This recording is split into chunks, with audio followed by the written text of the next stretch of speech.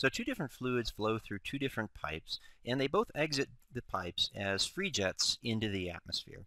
And the viscosity of fluid 1 is 10 times higher than the viscosity of fluid 2, but the diameter of pipe 2 is twice as big as the diameter of pipe 1.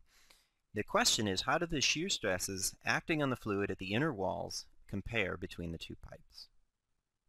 Is the shear stress for pipe 2 1/10 that of the shear stress in pipe 1? Is it 1/5 that of pipe 1? 1/2 as big? Or are the shear stresses equivalent? Or finally, are none of these answers correct? A tip for solving this problem is to draw a control volume on both pipes, as shown here in blue for the first pipe.